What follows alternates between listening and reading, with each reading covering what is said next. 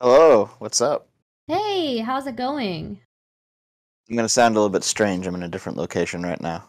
How do I sound? Okay. Uh, you sound good. Okay, that's good. That's good. Yeah. How have you been? Uh, I've been fine. How have you been? Pretty good. I took a week off from Hell yeah. YouTubing. Nice. And actually, over the course of the week, I uploaded a series that it was me, Arch, Kibbs, Lilith, and Taftaj. Taftaj Nice. bowed out like 3/4 of the way through because she couldn't do it anymore. But we watched Lord of the Rings, The Rings of Power season 1 and like riffed on it because Nice. it's not a very good show. Oh, But I really? released that. Yeah, it's pretty bad. But I released it over the course of my week off. It was a pretty good week off. Yeah. Wait, That's cool. well, someone says I'm more muffled than normal. Yeah, so I mean this is. Hold on, I gotta adjust. Hold on, jeez. Hold on. I'm in a different location. All my stuff's strange. Hmm. But yeah. So what's the TLDR and what you're doing right now? Just for I've only seen like a little bit of the stream. What's going on here? Reviewing my torture from the past 2 days, essentially. The first piece of torture was the panel that turned into a 3v1, and nobody else could get in. And the second torture is the 2 hours of hate that actually ended up being more like 2 hours of mild criticism. Oh my gosh, thank you for the $10, L. Oh, is that L Um, from Death Note even? It kind of looks like the I don't know. yeah. Yeah, that's him. L from Death Note. Jesus. Cool. Um so I guess my first question is why are you doing this to yourself? What do Just you mean? self torturing again. You seem to do this regularly. I think it's good for me to review things like that panel where it turned into everybody versus me. I thought I Mhm. did worse on than I actually did. When I actually reviewed it, I was like, oh, this wasn't bad at all. um, and it made me feel a little bit better as well. And then, it's just good to go over things and kind of see where you could put other things, how you can improve stuff like that. So Oh, fair enough. Fair enough. It just also sounds like you're torturing yourself, which probably isn't that good. But I mean, hey, Stardust if as you're alt-right punching bag art. Yeah, apparently I'm an alt-right punching bag, apparently. So oh that's another jeez. thing. Yeah. I don't think I am, but Someone in your yeah. chat says, has Bruv responded to Sunday yet? Do you mean me? I And guess he should means I? you, yeah. I don't think you need No. to. No. No. You should just clown on him. What I would do is just clown on him. He's my favorite lolcow right now. He seems to be kind of insane. Just a little Um, bit. yeah, and he seems like, oh man, I don't necessarily know how similar they are, but he seems to have like a similar obsessive pattern like Mr. Girl does, where he'll be like Oh. hyper fixated for a little bit and then move on. You know, He used to be a huge Sargon fan, apparently. that's actually really funny. um, okay, so this is I don't know about this current video that you're about to watch, but the previous one was all Mm. about the platforming drama, right? Mm-hmm. So what's the TLDR on the Stardust platforming drama? That I should care about the harm that I put out more than I should care about whatever benefits I think I'm getting from my interaction. At least that's what other people think. I personally, like what you said about different frameworks that we're operating in, really resonated with me. Last time we talked, I don't know how long ago it was when when you said that to me, but that really resonated with me. And also, I think I can't lie and say that like I know Chud Logic can do this. He can just giga chat, be like, I don't give a fuck, and like it'll be fine, right? Yeah. I can't really lie about about it. I think it would be dishonest for me to say I don't care about harm that I can inflict at all. Hmm. Clearly, I care about some type of harm, but as it is right now, the any type of harm that I could that is possible from me platforming people is is outweighed by how much I love what I'm doing and what benefits I think I'm getting from it. And it just outweighs it every time for me. There may be some harm there, but the harm is just not enough for me to not do what I'm doing. So just to be clear, what you're talking about is when you'll talk to like Richard Spencer or somebody else who's on like the dissident right or something. Yeah. And you're platforming them, and they're saying these people that Mindwaves and whoever else it was in that previous video, they're telling you that you're talking to Richard Spencer or whoever, you're allowing them to expose their ideas to your audience, mm-hmm. and so that's going to cause more harm than good down the road. Mm-hmm. Even if we were to accept that as true, like what is actually your take on that? Like the idea that you talking to Richard Spencer, and let's say that you do exceptionally poorly in a debate with him or something, and so what ends up happening is your audience is converted into neo-Nazis, right? Yeah, or some people in my audience are, yeah. Yeah, like that's their view, right? And what's your counter argument to that? My counter argument is that I get better, right? And I just do better next time. My counter argument is that if they were, and if they were that easily converted, then they weren't really mine to begin with. Yeah.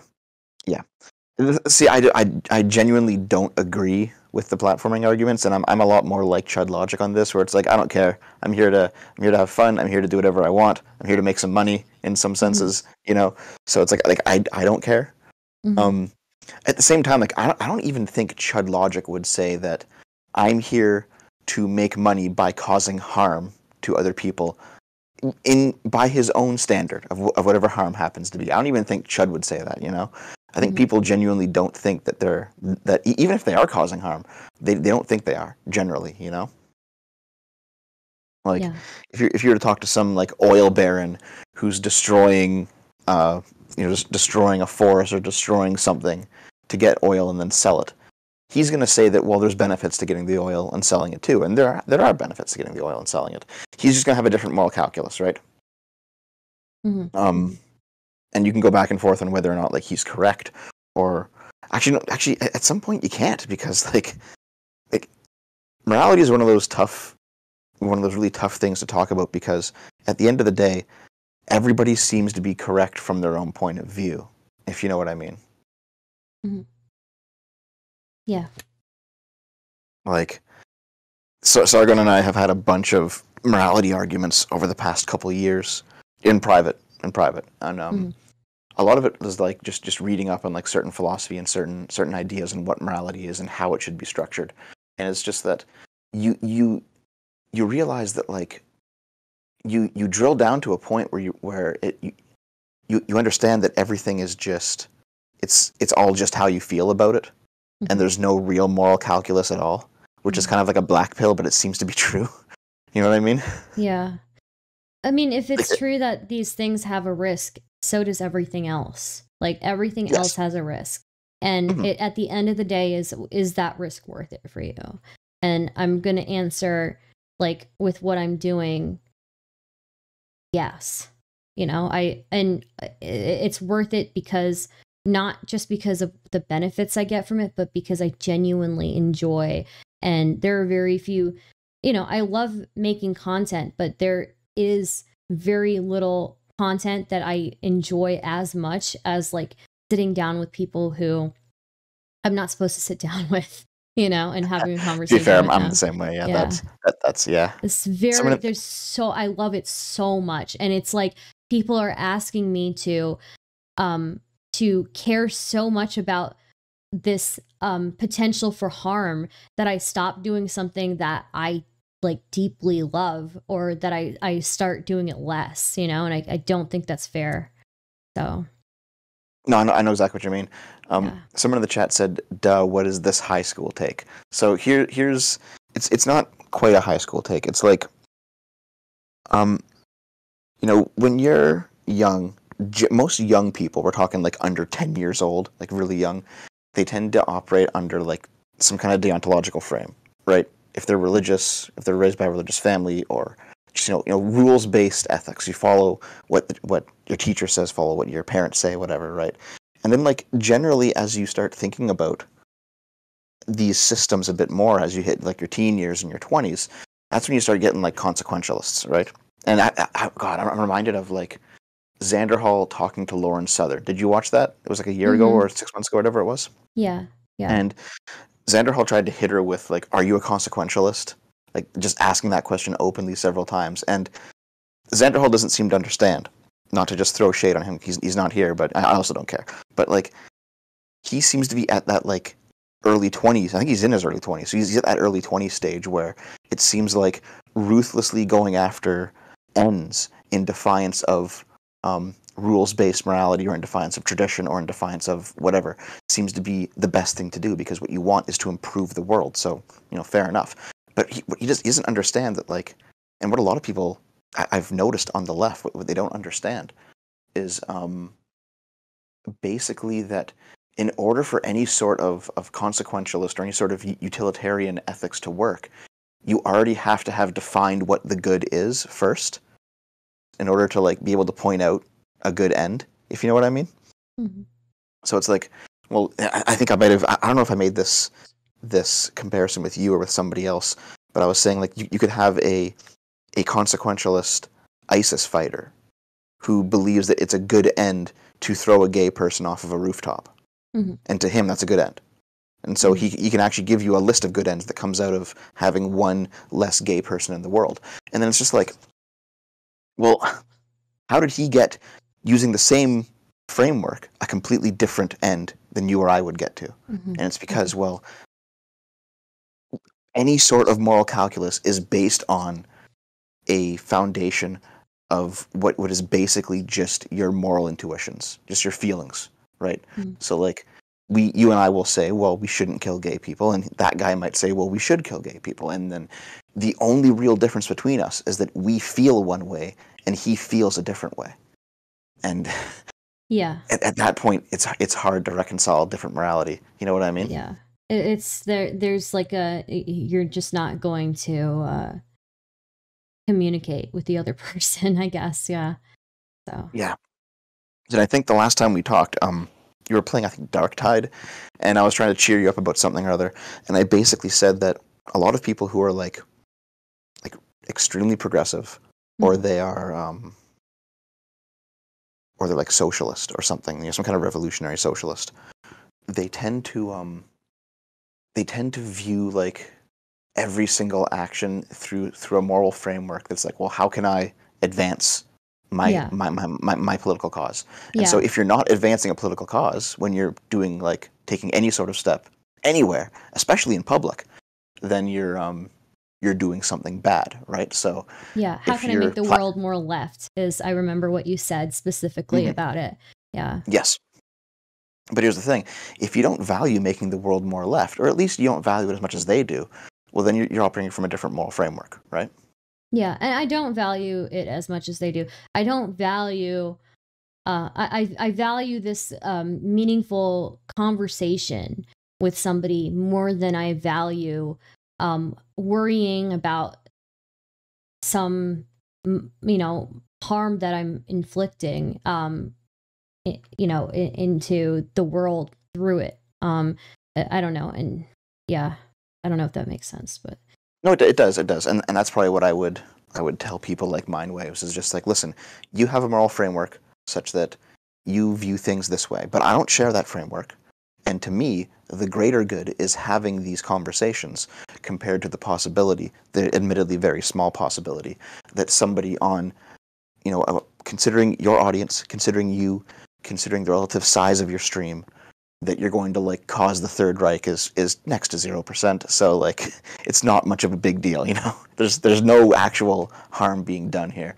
And that's the case with almost all platforming arguments, until you get to, like, Destiny or bigger, or like a million subs on YouTube, like a Sargon or something, until you get to, like, these really big names and larger, the platforming argument, like, makes no fucking sense. Like, how much Nazism are you actually spreading on, like, a 20 view Twitch panel stream? Like, fucking none. Yeah. You know what I mean? It's ridiculous. There's also one other thing I've been thinking about I was thinking of it. Kind of came into mind as I was watching you talk about this. The third main moral framework is virtue ethics. And you're familiar with virtue ethics, right? Not really a whole lot. I'm not really familiar with ethics as a whole. So. Okay.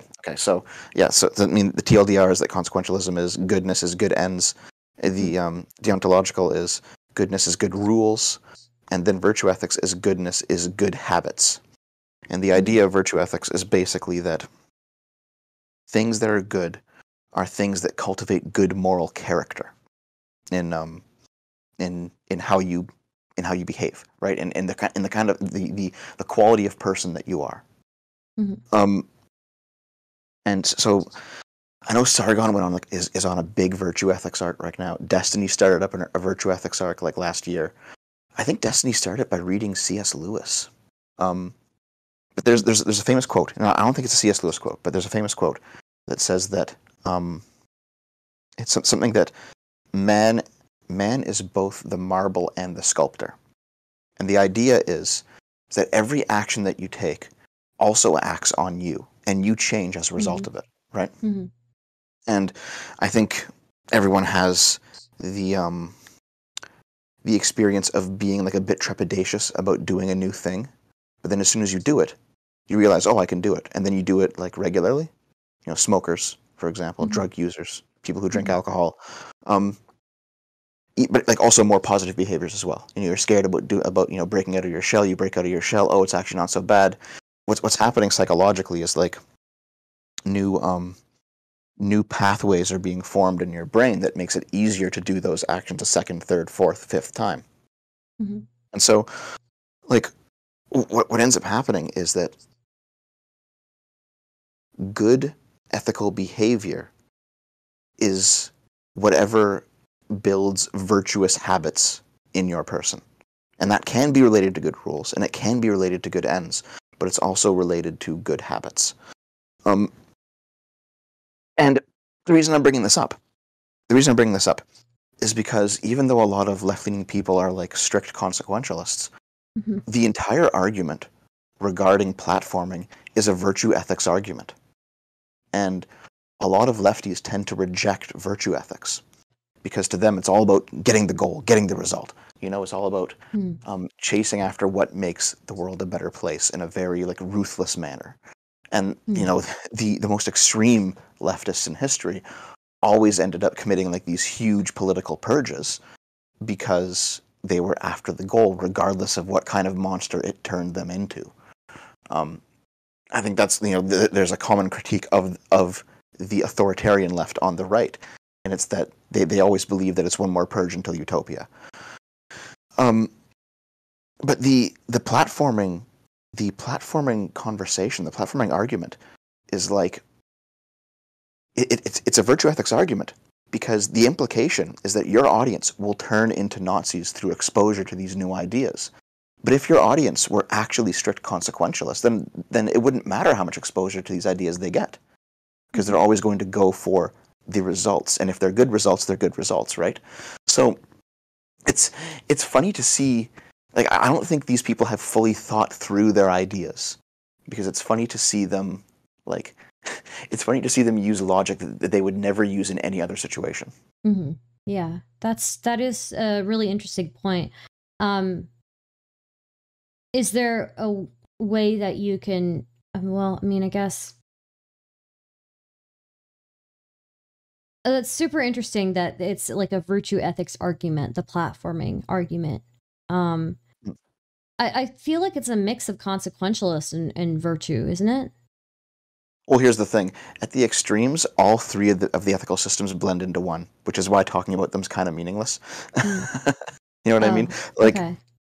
I mean, if you talk about deontological ethics, the common critique that pretty much everyone knows is like, well, what if you have a bad rule? It's like, well, good equals good rules. Well, if you have a bad rule, should you follow it?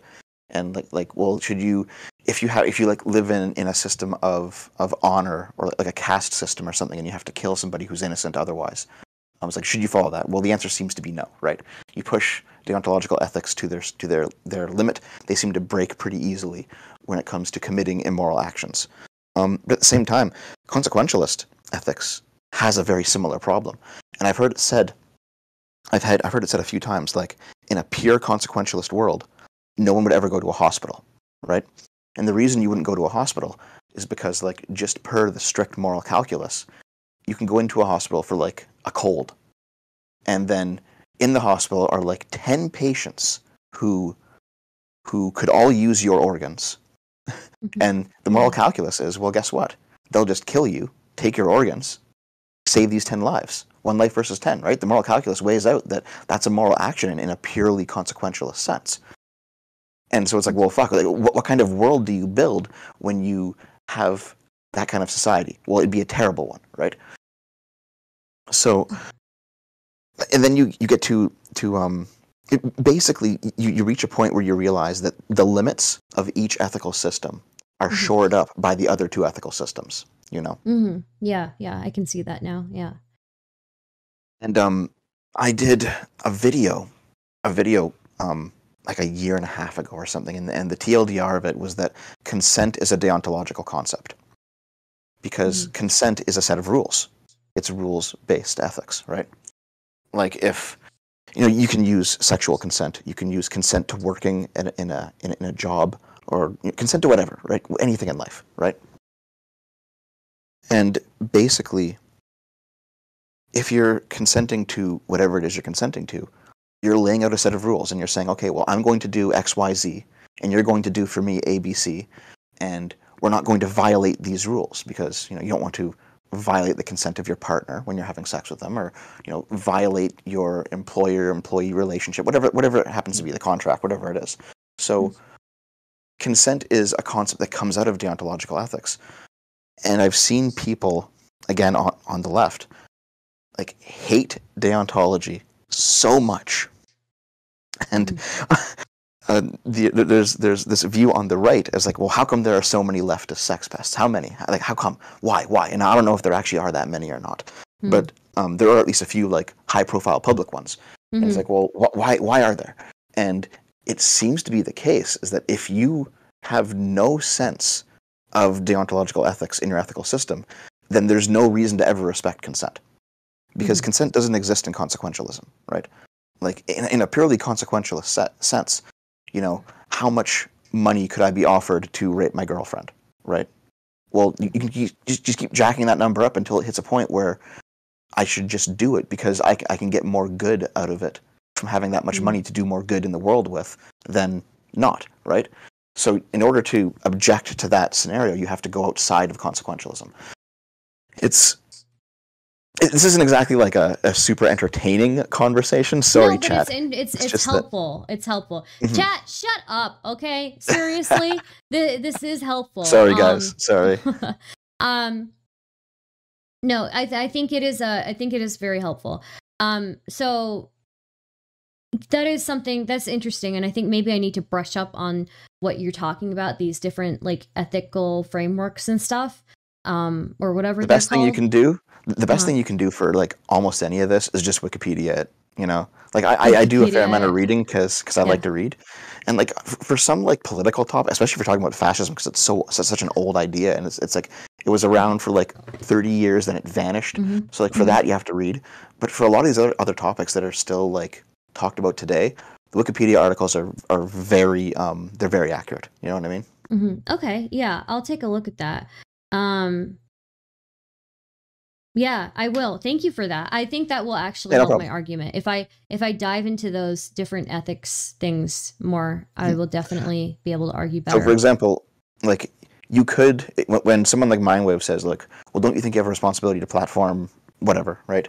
You could do the Chud logic route of, I don't care, Giga Chad.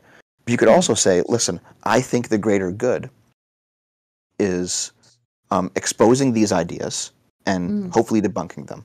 But even if I can't debunk them, the greater good is in having the conversation, because free speech itself is a virtue. Free speech itself is a virtue. And enforcing those virtues, especially in a climate where they're not really being upheld anymore, or at least not right now, that's a greater good than any harm that could come of these ideas spreading. And then you could also say that, well, the greater good is also that you hone your own skills. And you say, well, even if one of my audience turns into a neo-Nazi because I lost a debate against Richard Spencer.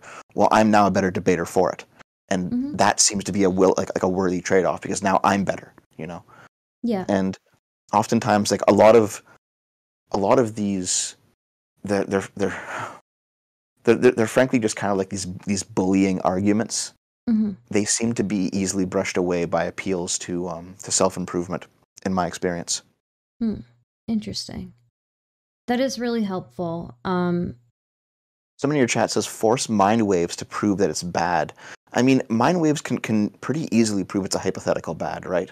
Like the logic tree is there. But yeah. Oh, he refused to? Really? It's easy to prove. I mean, but it's easy to prove, but it's also easy to debunk, right? Yeah. So like he could say something like, listen, you know, Stardust platforms Richard Spencer converts one of Stardust's audience. The world is now made incrementally worse because there's one more Nazi in the world. Like, there's the logic, right? And then you could say, well, even if that's the case, there's so many other benefits to it. And no offense, but you're not like a 10,000 viewer streamer or something. So the drawbacks aren't really there. You know what I mean?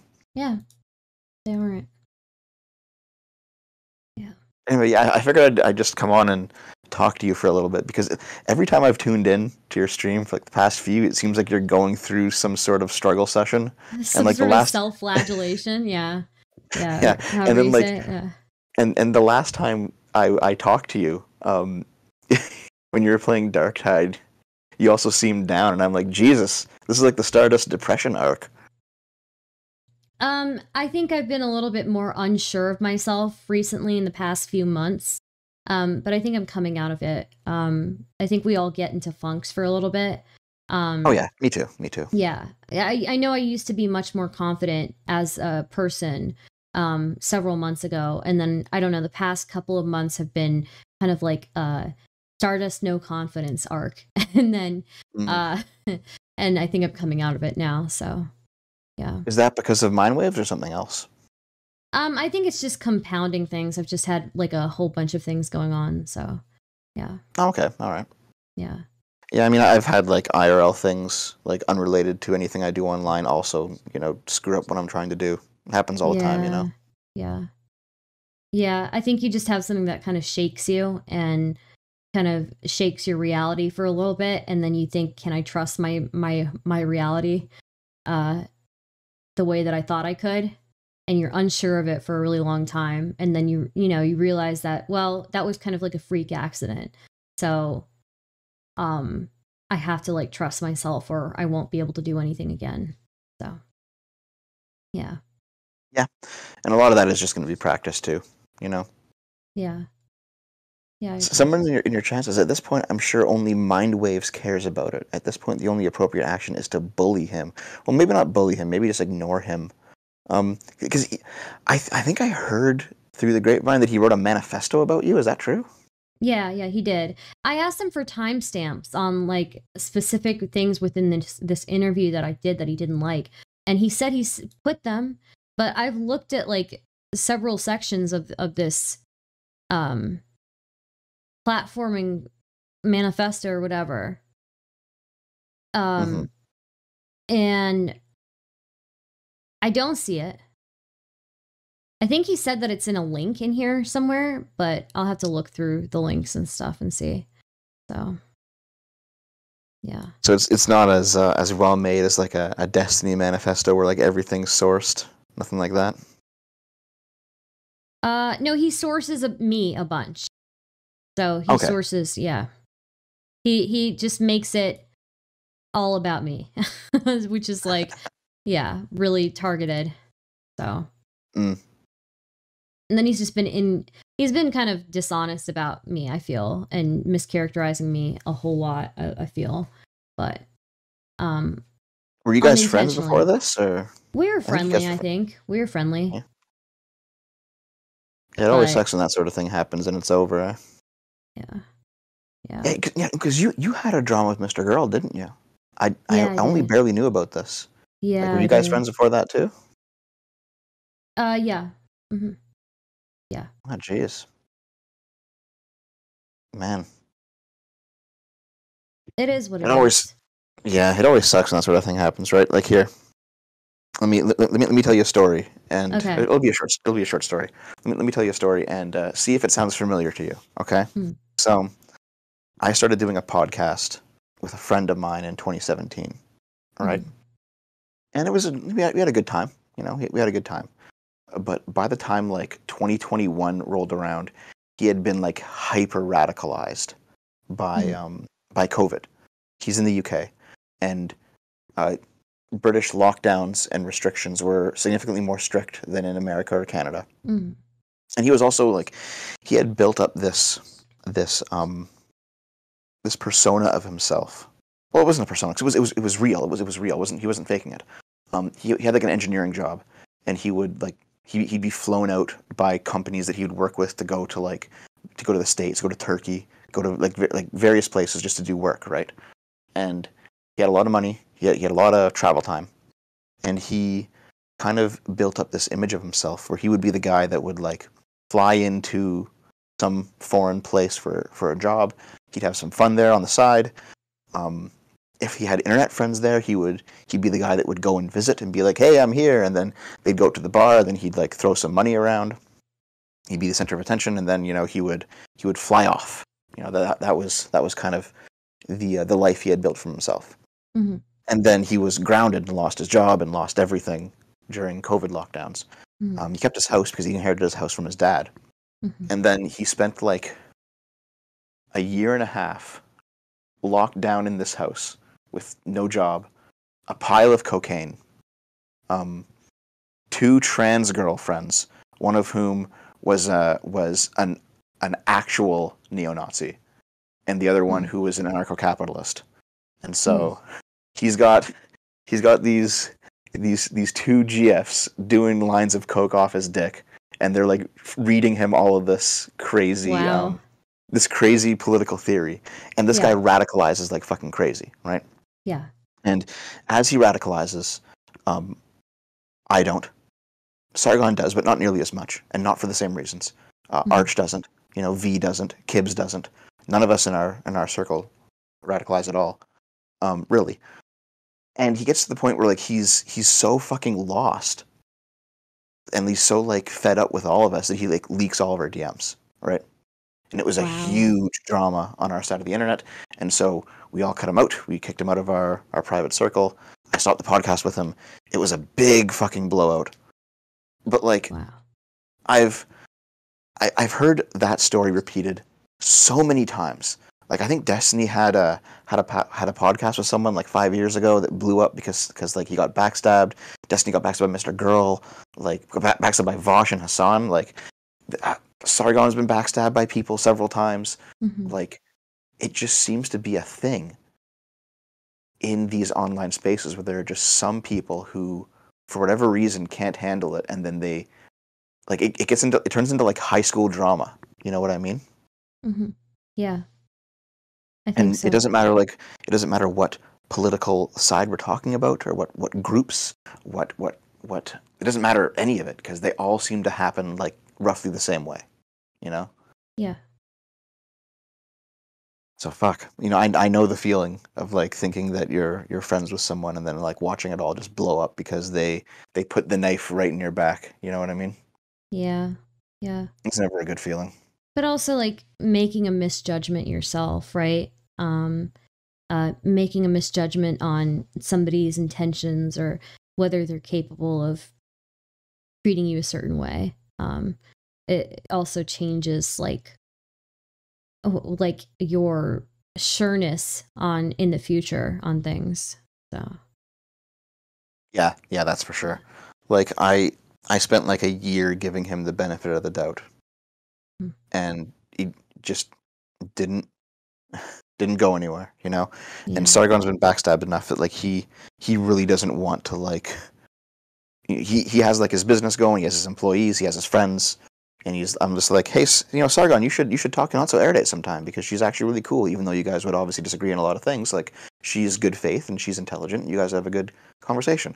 And I've Mm, been like, sorry, you should talk to Taftadge because Taftadge is like a right winger and she's read neo reactionary literature, which you've been reading, and like you guys have a decent conversation. And like Sargon's been very like cautious about talking to new people because he's had so many people just knife him in the back. You know what I mean? Yeah, for sure. Someone in the chat says, "Who cares about Sargon?" Sargon's made his comeback, man. Like for Yeah, real. it seems like he's doing well.